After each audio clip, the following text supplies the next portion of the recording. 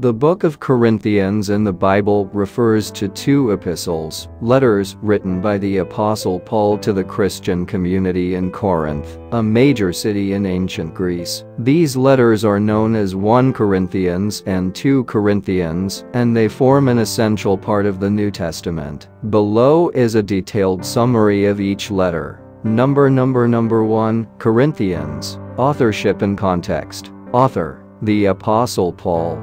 Date: approximately AD 53 to 54. Purpose: Paul wrote 1 Corinthians to address various issues and problems within the Corinthian church, which he had founded during his missionary work. The church was struggling with internal divisions, immorality, and confusion over theological issues. Key themes and content. 1. Divisions in the church, chapters 1 to 4. Paul addresses the issue of factions within the Corinthian church, where members were aligning themselves with different leaders: Paul, Apollos, Cephas, or Christ. He emphasizes that the wisdom of God, not human wisdom, should be the foundation of their faith. Paul also stresses that Christ is the foundation of the church, and the apostles are merely servants. 2. Moral and ethical issues, chapters 5 to 7. Paul confronts a case of incest in the church and admonishes the community for not disciplining the offender.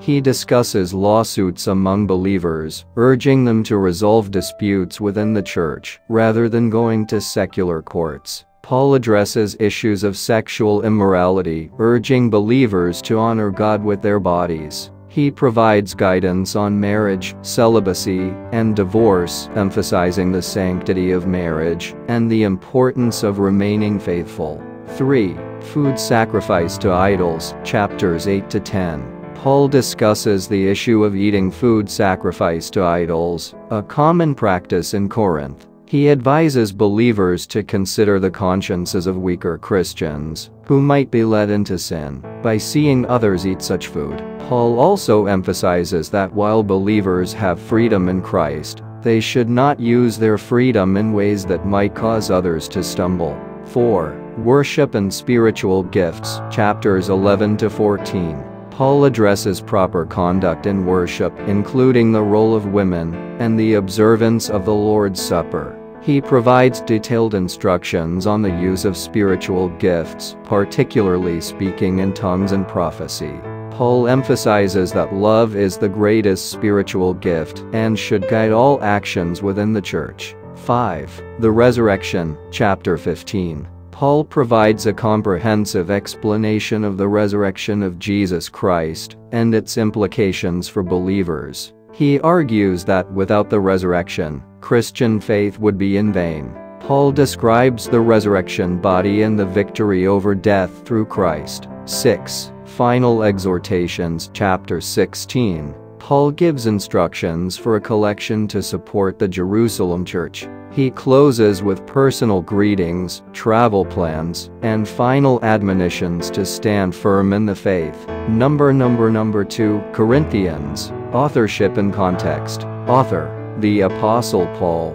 Date: approximately AD 55 to 56. Purpose: Paul wrote 2 Corinthians to defend his apostleship, address criticisms from false apostles, and encourage the Corinthians in their faith. This letter is more personal and emotional compared to 1 Corinthians. Key themes and content.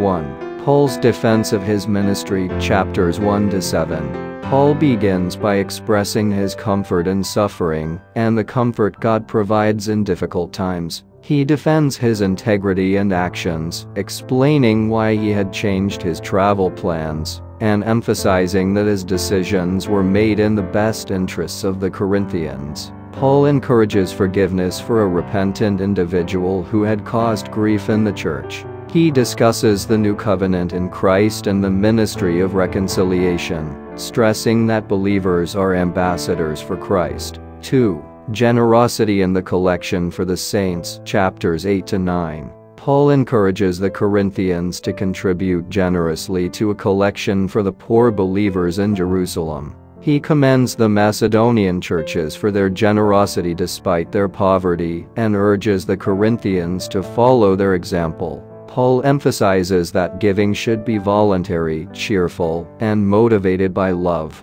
3. Paul's defense against false apostles, chapters 10 to 13. Paul defends his apostolic authority against accusations from false apostles who were trying to undermine his ministry. He contrasts his humility with the arrogance of the false apostles, boasting only in his weaknesses to highlight God's strength.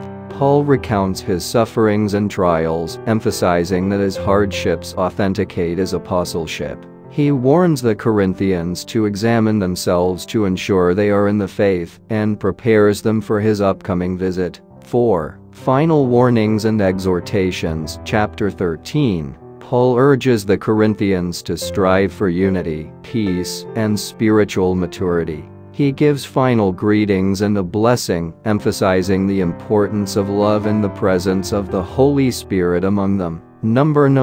Significance of 1 and 2 Corinthians. The letters to the Corinthians are significant for several reasons. Practical guidance. These letters provide practical advice for dealing with a wide range of issues within the church, including divisions, moral conduct, worship practices, and the use of spiritual gifts. Theology. Paul's teachings on the resurrection, the new covenant, and the nature of Christian ministry are foundational to Christian theology. Pastoral care. The letters reveal Paul's deep pastoral concern for the Corinthian believers and his willingness to confront difficult issues for the sake of their spiritual growth. Overall, the books of 1 and 2 Corinthians offer a rich and complex portrait of early Christian life and the challenges faced by a diverse and dynamic church community.